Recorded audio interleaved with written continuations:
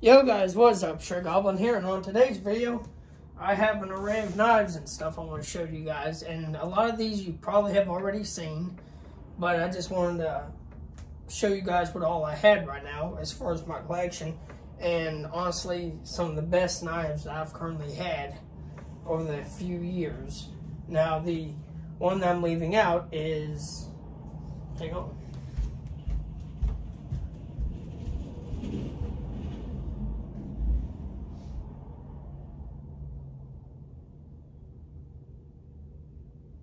Dragon sword.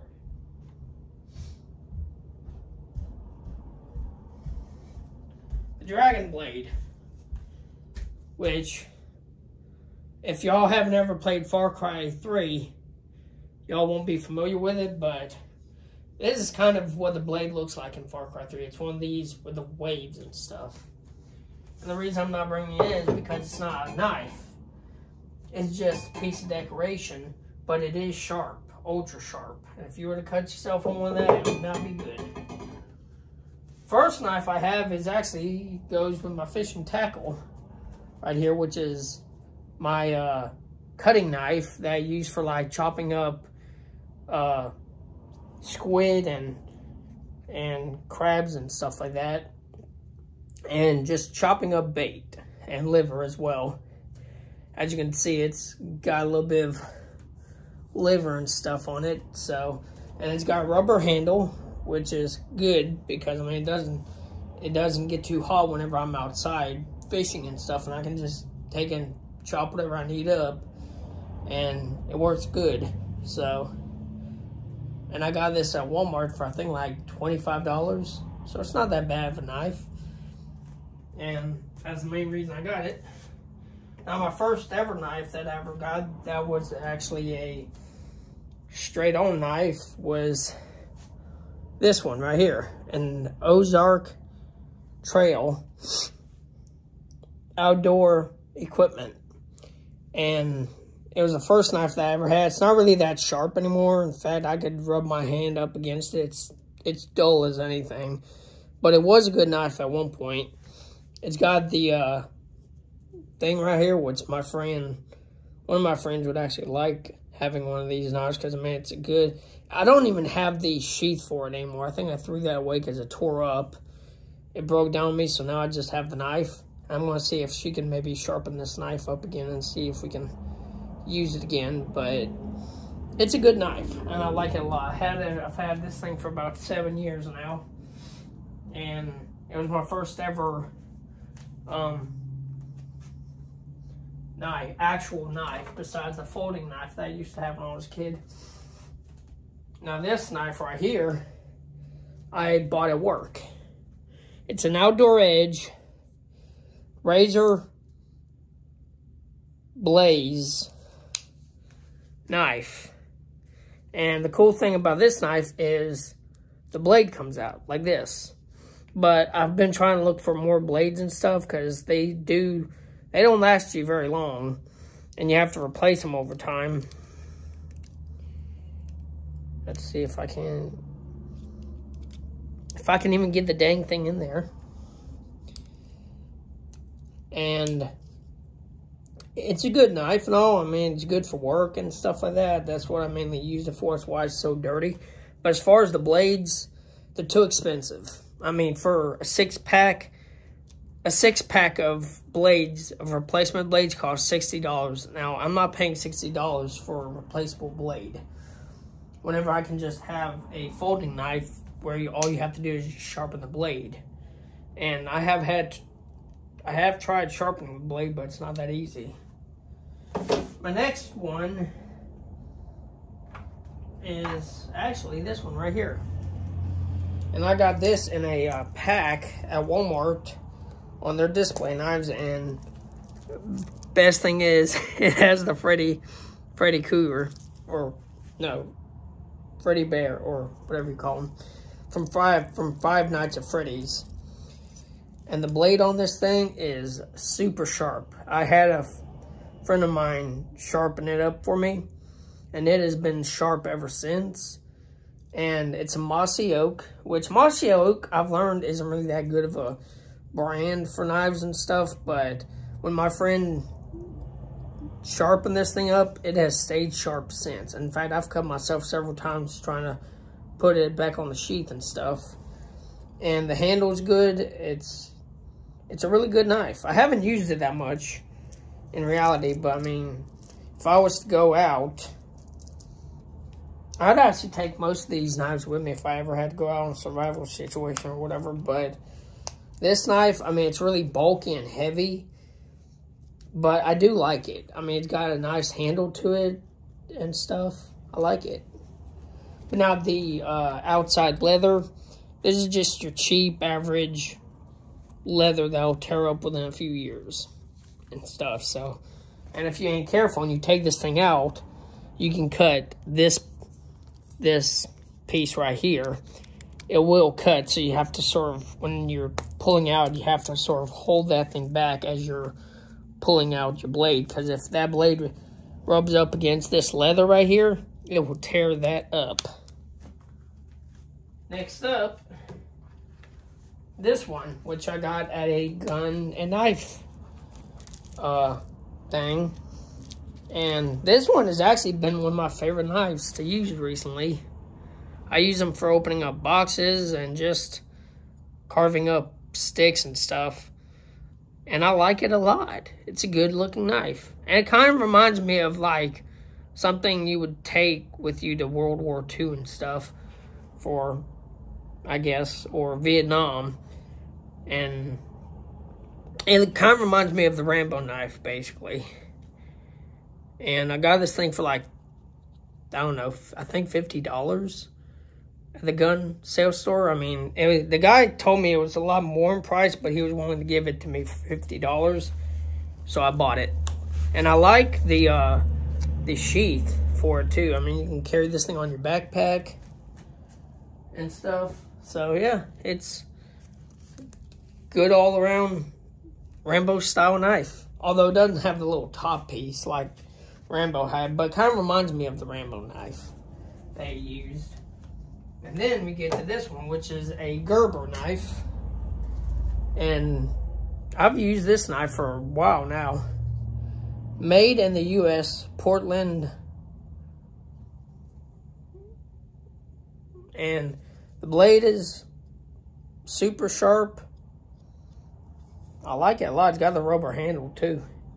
And I've even seen people test the strength on this thing. And I wouldn't never do that, but I mean, it actually passed the test. And as you can see on here, not sure if you can see that or not, but it says Gerber right there. So, yeah. I like Gerber knives and Gerber machetes and stuff. I like the Gerber brand. And then I got this one over in North Carolina right here, which I don't think I've ever shown you guys this knife right here. It's a good all-around look handmade knife. I like the handle. It's very basic. The Bone Collector USA. So I'm wondering if that's actually real bone or not. If you guys know, let me know down in the comments. BC 87871 YBN, handmade, Pakistan. So that's where it was made, right there. There you go. And then, and let me make sure I'm putting it in the right spot. It comes with two of these little knives right here, which you guys saw me use one of these yesterday to open up the box. So, which I want to know what these things are actually for exactly. Like, why are they there? So, I mean, are they like a little boot knife that you just put in your boot and then you chunk it at somebody? And then I've got my first ever kukri, which I like the kukri. This is a good knife. It's still ultra sharp. Really sharp. It's got a thick head on it right up there. And I used this thing mainly whenever I was helping my mom out in the yard and stuff, and I was hacking at things, and this thing worked perfectly I mean, within 2 whacks, just gone. And I like the decoration on the top right there. I like the handle right there. And I don't know what kind of wood that is, but I do also like the little butt end right there. You could actually whack somebody on that if you wanted to. But it's solid and stuff. It's really well made. Which was in Nepal, which is where these things are made. And I've learned that you don't want to get one made in the U.S. because, I mean, they're good in the U.S. and stuff, but in Nepal, that's where the real smiths are that make these things. And I've even contacted a few of them.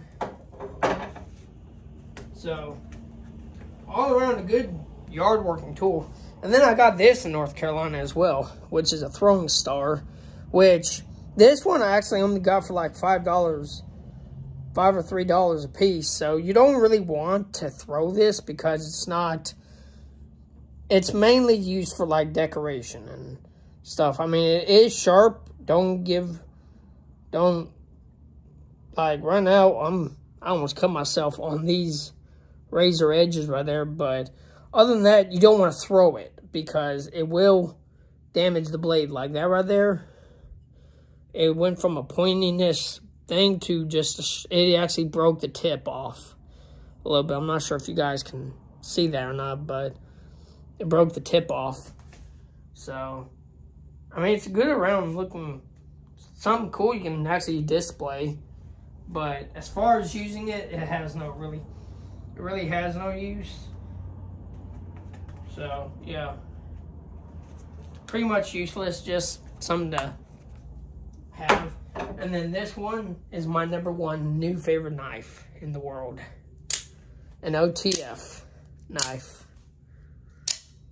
And, let me see here.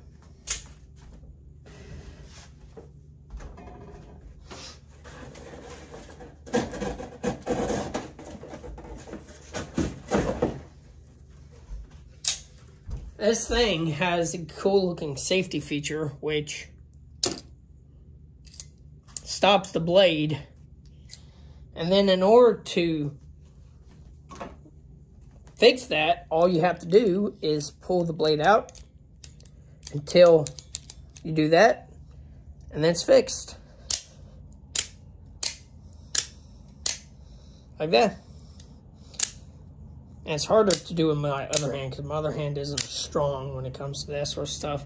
But it's a good looking knife. I like the color. I like it. And I may actually take this to work and test it out. But I like the rainbow pattern on it. That, or I may just show it off to my coworkers and show them. They would be pretty amazed with this thing. $53 is what this thing cost me. And I wasn't sure if it was worth it back then, but they told me on the phone it was pretty worth it. So I ended up getting it, and I'm not disappointed at all. So that is all my knives right now that I have. My other knives that I currently have are either the house or at work. But these are the ones that I currently have on hand that I wanted to show you, and plus they're the most important to me. And they're the most recent ones I've gotten over the year. I got this one this year at the beginning, as well as I got that one last year in October. I got this one this year a few months ago. I got this one a few months ago, which I lost the sheath, unfortunately. And the rest of these are all history. So, but yeah, I am going to try to give me some more blades for these, but right now, as far as pricing goes, I'm not paying that much money for 6 blades. Only 6. It's $10 a blade, basically, and they're not that worth it. So, yeah. But without further ado, I hope you guys enjoyed this video. I look forward to collecting some more knives in the near future, as well as a couple other things too, and testing them out, see how they work. And yeah, I look forward to the future. So without further ado, I hope you guys have enjoyed this video, and I'll catch you all later. Peace.